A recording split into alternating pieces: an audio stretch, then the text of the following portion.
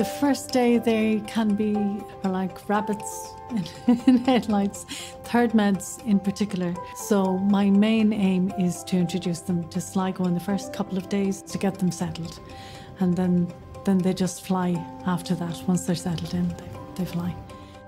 The first time that I got to meet a patient by myself, so I was on placement in geriatrics in the hospital here, and the consultant asked me to take a history and examine a patient by myself and then kind of report the findings to them.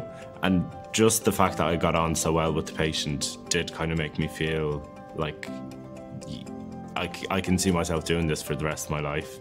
And I think it was a sort of a relief when I was able to do it, and I enjoyed it so much. So definitely that kind of reassured me that I was in the right place. As a med student being in the hospital, I think it's been interesting to see the vulnerabilities of patients.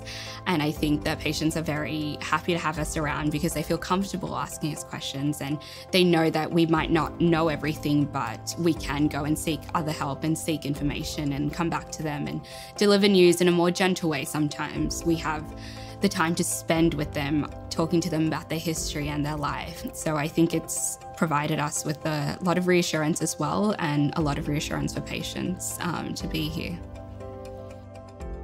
Patients are the best teachers. So, you know, we can talk about things in the classroom environment, but really until you get that opportunity to talk to a patient and to have the privilege of entering into this sort of part of their life, you know, you get this kind of snapshot as to who they are, and being able to do that is a huge privilege, and to recognize that as the privilege that it is.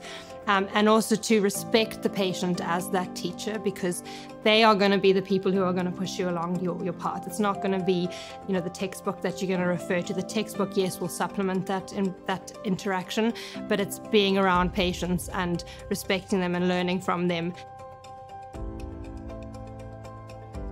I probably was nervous in third year going into placements, and then it kind of diminished as time went on, but now I just love going in.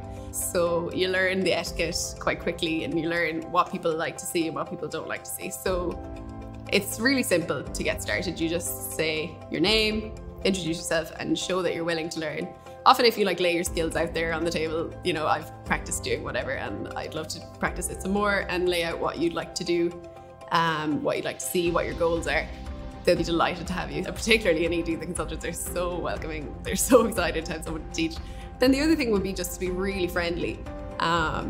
Even if it's not your natural way, I kind of am an extrovert anyway, but you just have to pretend, you know, and it becomes easier and easier to just talk to people, make good eye contact, ask them how they are, because people in healthcare often don't get asked how they are. And they'll really like you then, and they'll take you under their wing. So just be nice. That's the main thing.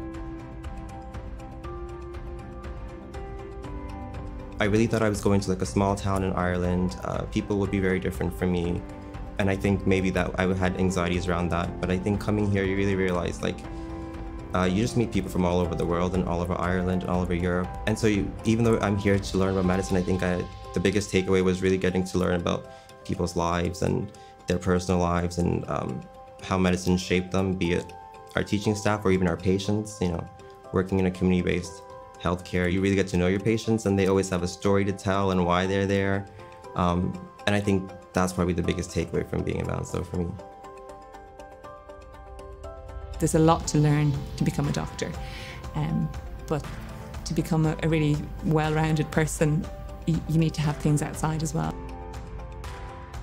It's always reassuring that each generation of students we can see is transformative.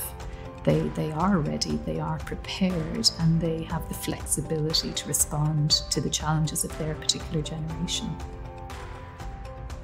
The best thing is when you're walking down the corridor here and you see the alumni of NUIG who are now SHOs and now looking after your father, your mother, your uncle, your aunt, and you know that those patients are in safe hands. That's the best thing.